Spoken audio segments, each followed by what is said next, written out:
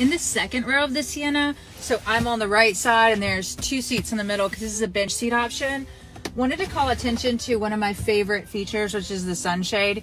It always feels like no matter when we're driving, like the sun is always in my kids' eyes. So having this is really important.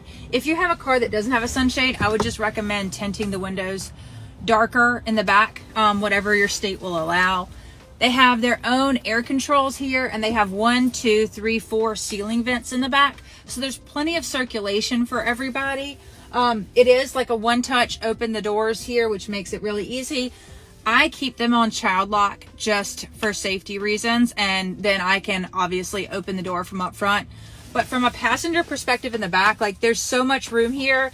These seats do slide forward and back, so if you need to move them forward or back, you can do that. We've got plenty of cup holders here and here, and the ability to roll the window down. I think it goes to about halfway.